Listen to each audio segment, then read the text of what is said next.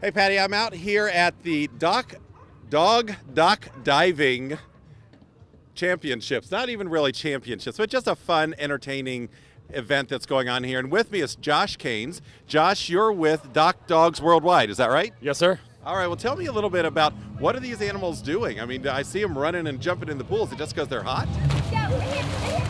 One, it's a great thing if you're hot. We're all jealous as humans of these dogs jumping in the big pool here, but we are Dock Dogs Worldwide. We've been around since year 2000, started with ESPN on the Great Outdoor Games. We're kind of a filler in for that game. We had about 3 dogs only, I'm not too sure if they'd even jump.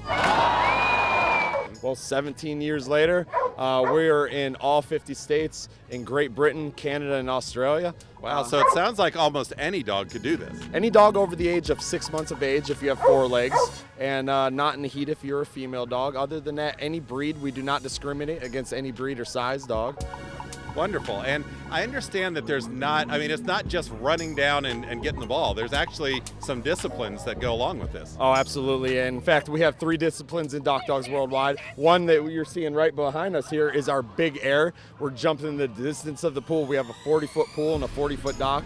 We're utilizing all 40 of that dock and jumping as far as we can. Our second discipline being speed retrieve, we kind of test the doggy paddle. It's kind of cool. The Michael Phelpses of the world with 4 legs, and they retrieve the toy at the end of that pool there. And then our last discipline and the fan favorite, it's extreme vertical. We hook up an apparatus, shoot it out 8 feet, and crank it up 2 inches every successful jump until we get a champion. That's amazing. And these guys are truly athletes. Oh, they're phenomenal athletes. These dogs, you truly need 4 legs to be doing what these dogs do up here.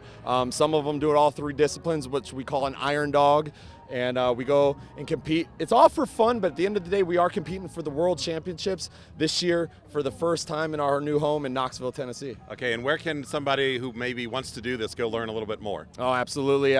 Simple enough, go on dockdogs.com, dockdogs.com.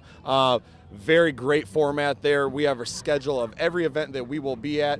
That's great. Thanks, Josh. I really appreciate it. Thank you. And hey, Patty, you know, it's Tom Dock here, and I thought about it, but I didn't bring a change of clothes, so I'm not going to be jumping today. So we're sending it back to you.